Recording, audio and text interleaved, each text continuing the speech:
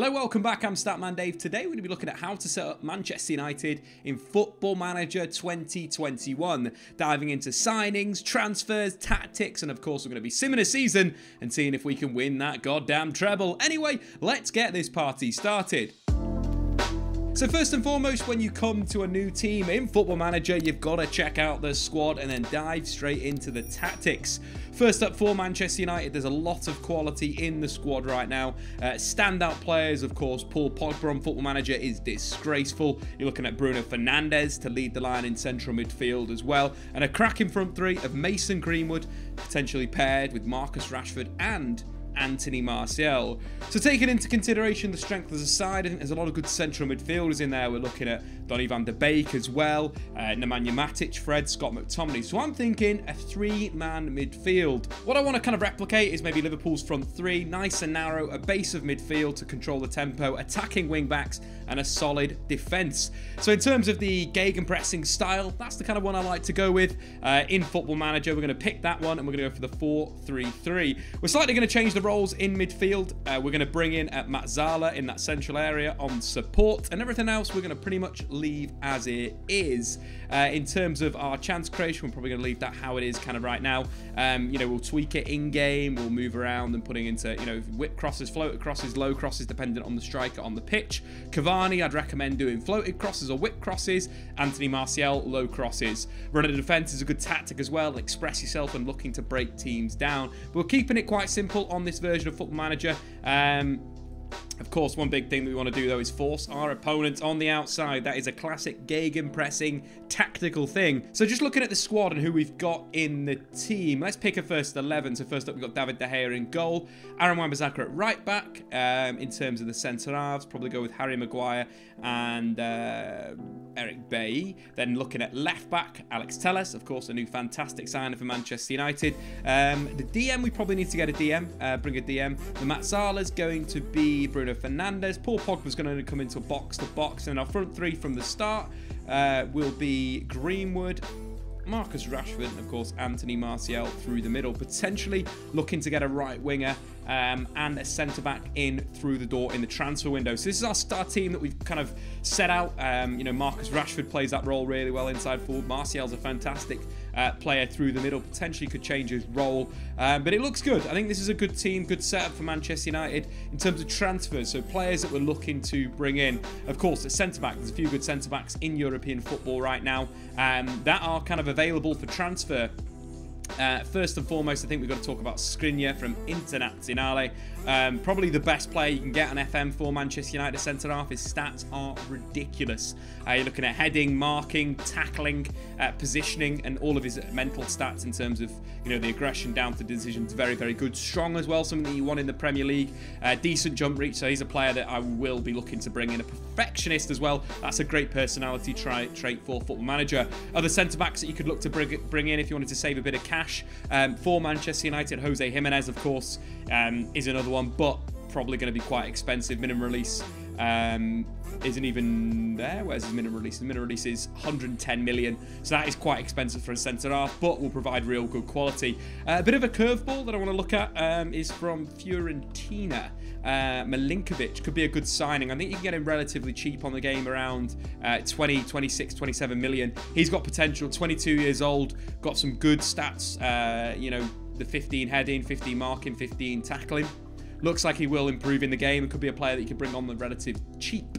In terms of defensive midfielders that you should be looking at for Manchester United, let's take a look at some DMs right now. There's one guy that I've got in my mind, Fabian Ruiz. Fabian Ruiz got some fantastic stats. Again, from a defensive midfielder, you're thinking his passing, his first touch is very, very good. Teamwork is good as well. Balance is decent. Will be perfect for defensive midfield in our 4-3-3 that we're looking at right now. Other DMs that you could look at, Ruben Neves, obviously he's the Premier League ready type player. I'll just upgrade this package quickly. It's something that you guys probably want to do when you're a big team. Just change your recruitment package. It gives first and foremost more players in a sense, and it also, you've got that level of you can see more around the world. So let's just take a look at other options in that position. Fabian Ruiz probably the one. Brozovic could be quite decent, good at tackling. physical, maybe not exactly what we want. We're looking for a deep line playmaker, so maybe rules him out. Declan Rice could be a good option, but again, more of a destructive DM than what we want. We want a bit of a ball player, a guy that's going to play make for us. So I think Fabian is the guy, 100%. In terms of right wingers, there's one guy on my mind. There's one guy on all of your minds in the chat. Get it in the chat right now. Who should we sign at right midfield? It's simple, I think, for me. There's a young lad at Borussia Dortmund called Jadon Sancho. Not sure if you've heard of him before, but could play this role on the right wing for us. Dribbling, sensational first touch, sensational passing, really good vision, really good, pacey, quick. Jadon Sancho is our #1 target. Ahead of defensive midfield, ahead of centre-back, Jadon Sancho is the guy that we want to bring in that position.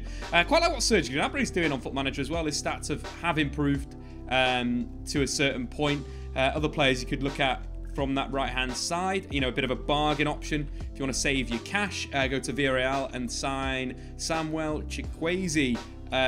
Little bit different, of course, a left footer. You know, he's going to be cutting in onto that left foot versus Jadon Sancho is going to be going natural wide onto the outside. So it is an option for sure. But they're the sort of targets. Let's now jump through the transfer window and you can see who we've brought in. So just looking at transfer budgets for Manchester United, you've got £52 million to spend, plus 300 grand a week in terms of available wage budget. But if you're looking at the squad for Manchester United, one thing I like to do at the start of games is checking where your wage is being spent and looking if you can move those players on. So you're thinking the likes of Juan Mata's on 135 grand a week, Nemanja Matic 120, Dean Henderson's on 120. You've got Fred, Phil Jones, scrolling further down the list, Jesse Lingard's on 75 grand a week, Sergio Romero. There's quite a lot of movement you can do in terms of selling players and buying players and bringing in transfer fees. You know, there's a few players that you could go out that could, you know, you put that cash back into your budget. So well worth, if you are Manchester United manager, getting a few of these squad players that are on quite a lot of wage and try and sell them. Simple as that. So we fast forwarded to the end of the transfer window and we got our man Jadon Sancho joining Manchester United for a whopping 95 million. That was 70 million up front and 25 million over the next 2 years. A great signing, and I think he's going to do the absolute business for this United team. You think he can play left, can play right. His stats are ridiculous for his age. The amount of 16s and 15s he's got, disgusting. Agility's great, dribbling's great. It's going to cause a lot of problems, and I'd really like that trait as well. Places shots, it's a good one. I think you need to retrain players in their finishing in terms of either round the keeper, play shots, or shoots with power. Sancho's got one absolutely on point for our right-hand side. In terms of the next player we brought in Fabian Ruiz from Napoli. Fabian Ruiz cost us 42 million flat.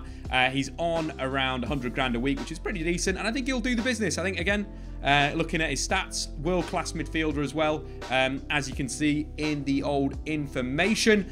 He'll be a fantastic player, anchoring midfield with Fernandes and Pogba, given more slightly freer roles ahead of him. And unfortunately, the last little bit of news we've got to give you is that Skriniar didn't join Manchester United. We had the deal agreed, but Inter Milan didn't want to wait for the money, and unfortunately, we're trying to delay it to make the money by selling players. So Victor Lindelof is going to come in at the starting centre-back. I just was looking at Eric Bailly. One of the big things with Eric Bailly you want to notice is he is susceptible to injuries, which is a big problem. Might have a problem with injuries. So we're going to throw Lindelof in there and then reinforce in January. You know, we could look at a few players in that situation, but Skriniar, definitely our #1 choice. But anyway, guys, we're going to sim up till January, and then we're going to do some more moves in the January transfer window. So we are back December the 30th, currently sitting top of the Premier League, which is pretty decent. Also looking at the what happened in the Champions League, through to the Champions League, which is nice, playing Atalanta in the Champions League. That should be pretty nice tie. Just looking at the stats for the players so far, we might have to make a change with our central striker. Anthony Martial just not doing it up front. 6 goals in 9 starts, with Edison Cavani looking like the bit of a bagsman. Potentially we could throw Mason Greenwood up front, got great potential on Football Manager, but let's chuck Cavani up front through the middle. Also, just looking from a tactical perspective, maybe changing Jadon Sancho's role as well. 6 goals and 6 assists isn't quite good enough, so let's flip that to a winger attack. Potentially will allow Bruno Fernandes to be a little bit more creative as well. So far scored 5 goals. I think we can get better output out of him for sure. But I still think the team lacks a world-class centre-back, so we're going to try and buy one in January. We've got around £23 million to spend, so let's see what we can do. In terms of top centre-backs, again, Skriniar's probably our #1 shot. #1 selection of someone that we want to bring in. You've also got the likes of David Alaba, whose contract expires at the end of the first season. Could be fantastic at left fullback or at centre-back. So there's 2 players that we're looking at there. Nicholas Schuler, someone we looked at previously that looked okay. Matthias De Ligt would be absolutely fantastic. But another player I quickly want to look at is Upamecano. Big fan of him in real life. Would love United to sign him. But mentally, maybe not quite there with Skriniar. So let's go back to Inter Milan. Maybe do the sneaky. So on the new Foot Manager, of course, you can ask the agent about availability. And he's saying that it's going to be costing us around 49 to 63 million to make the deal possible. Now let's go and see if we can get it done by the end of Jan. So here we are, end of Jan, and we got our man Skriniar joined from Inter Milan for around 40 million plus 24 million over the next 2 years. Again, we had to make the transfer come through by selling Phil Jones. Phil Jones joined Newcastle for about 11 million quid, so not a bad deal. Sold Phil Jones, brought in Skriniar. I think that kind of finishes the team in terms of the top quality through the squad. You've got a number of really good players in the team now. So it's all for the title challenge. Still sitting first in the Premier League, 3 points ahead of Liverpool. More goals is what we need, though, I think. Defensively, we're looking really good. Best defensive record in the league. But in terms of top goal scorers, Edinson Cavani, 11. Need more goals. Let's see if we've done it. So, the end of the season, and as you can see, the historic treble has returned to Manchester United. Their league title, beating Liverpool by a single point, then beating Liverpool 5-1 in the Champions League final and winning the FA Cup. What a goddamn season.